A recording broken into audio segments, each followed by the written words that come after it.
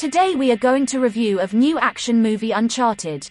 After years of speculation and setbacks, on a road that includes a terrific, albeit incomplete, fan film project, Uncharted finally makes its way onto the big screen with massive expectations and an abundance of fans ready to burn it at the stake if it so much as gets Sully's facial features wrong.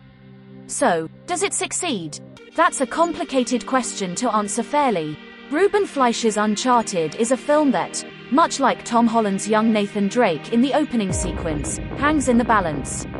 It isn't quite the natural successor to the Nathan Fillion starring short film from 2018 and will likely leave many die-hard fans of the franchise feeling frustrated with its characterization and plot. It also isn't quite the buddy action comedy by committee that modern Hollywood has churned out in various incarnations. Uncharted manages to find the smallest of spaces in between these two descriptions. While the fan film had the genuine cinematic fingerprints of the video games, this feature film substitutes those qualities for a deeper focus on comedy and chemistry and largely succeeds in that regard. However, it lacks the sheer thrills and carefully crafted plot points of the games in favor of predictable story beats and a glossy, stylish exterior fit for the 2020s. But that's not to say Uncharted isn't exciting or even daring. It showcases its highlights with the best aspect of the games themselves, the action set pieces. The choreography is frequently spectacular and is pulled off with genuine flair, while the globe-trotting locations are used to its advantage by being able to display a variety of indoor areas and outside terrain. The performances are perhaps what stand out the most though. The chemistry between Holland and Wahlberg is fresh and organic, and they really anchor the film and drive the plot forward with tenacity. Their relationship and character arcs are believable and help lay the foundation for the partnership Drake and Sully would eventually form in the games.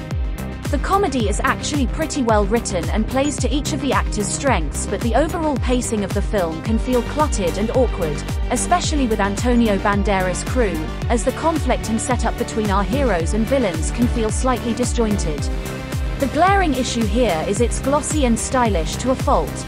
The raw, gritty essence of Nolan North's tenure is watered down in order to make way for a movie star-led action-adventure that seesaws between a buddy comedy and an old-school treasure hunt. Uncharted is Sony's latest to exhibit what can happen by trying to please too many demographics. You slowly but surely lose the soul of the story you're meant to be telling. Maybe the entire idea of telling the story of a young Nathan Drake just doesn't work, and that Sony should have focused on adapting A Thief's End instead.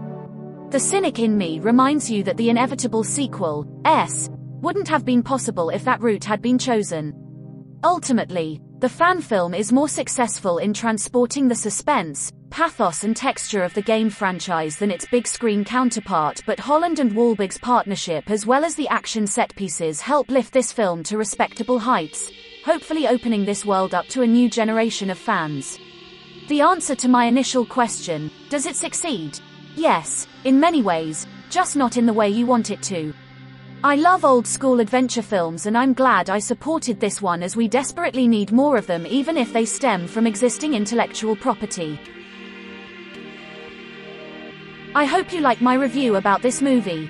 If you likes it, then please subscribe our channel and hit the bell icon for more updates and review.